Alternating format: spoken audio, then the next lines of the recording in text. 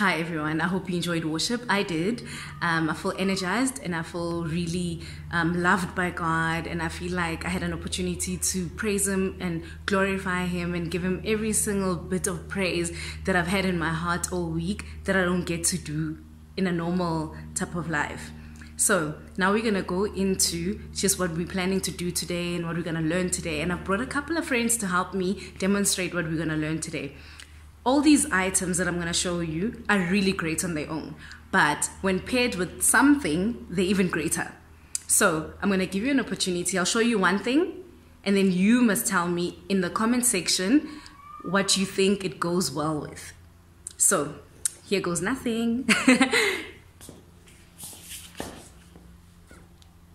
So this is salt. It might look a bit fancy, but it's just salt. What do you think goes amazingly with salt? Yes, pepper.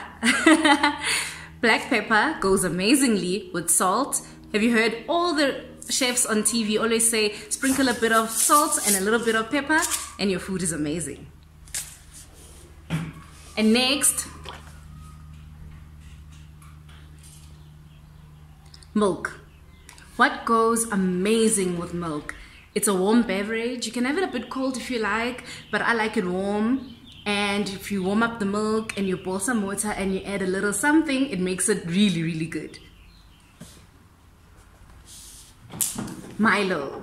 Well, for me, milk goes really well with Milo. I'm sure Milo is really great on its own, but with milk, it's really amazing. And our very last one, like this one I really like. I don't know if you guys like it, but it's a really great snack. Apple.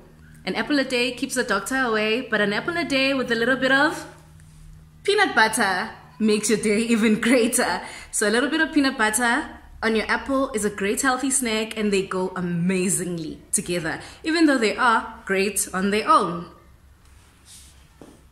And now I just want us to talk about this one. I'm not sure how you guys are gonna feel about it. I'm trying it for the very first time, so I don't know how great these are together. And these are a slice of lemon and some Dijon mustard. I'm sure you've seen this in your parents' cabinet. It's really nice with some things, but I'm not sure how it is with lemon, so let's see.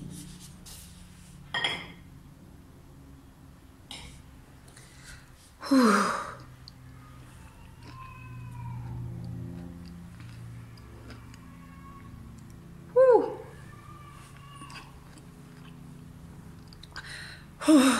That didn't go. It's a bit, yeah, it's very strong, and I think I might need to go quickly get some water. Hold up. Okay, I'm back. That was not very nice. I don't know, maybe some of you like it, but it's not for me. But you did see, with the salt and pepper, the apple and peanut butter, the milk and Milo, or hot chocolate, whatever you like, they're really great on their own. But when paired with something else that's also great on its own, they're even better. It's very much like friendship, and that's what we're going to be looking at today in the story of David and Jonathan.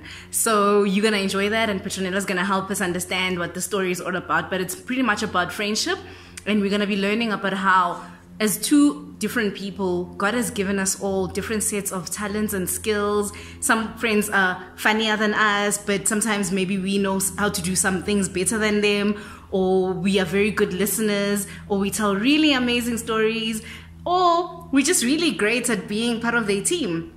So we all bring something special, and that's how God has created each and every one of you, and that's why we make great friends, because we're not all the same.